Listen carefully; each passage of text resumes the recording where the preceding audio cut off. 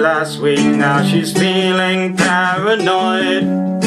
She hasn't got a clue about what she'll do, and she's scared of being unemployed.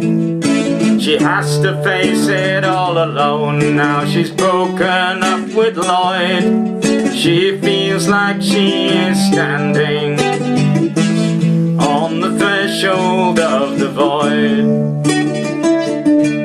On the threshold of the void. On the threshold of the void. She feels like she is standing on the threshold of the void.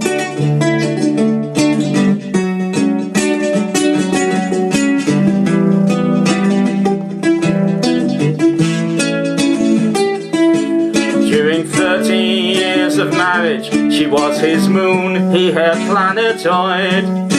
A stupid fling with a colleague, now his whole life has been destroyed. How can he live without her? Into a minefield he's been decoyed. He feels that he is standing on the threshold of the void. On the threshold of the void. On the threshold of the void. He feels like he is standing on the threshold of the void.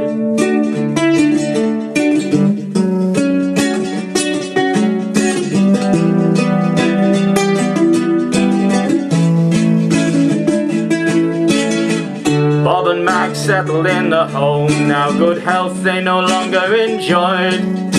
Reviewing their life through photographs on Super 8 celluloid. Meaninglessness hung in the air, a topic they'd both avoid. Now they neared the end and were standing on the threshold of the void. On the threshold of the void. On the threshold of the void. Now they near the end and are standing on the threshold of the void.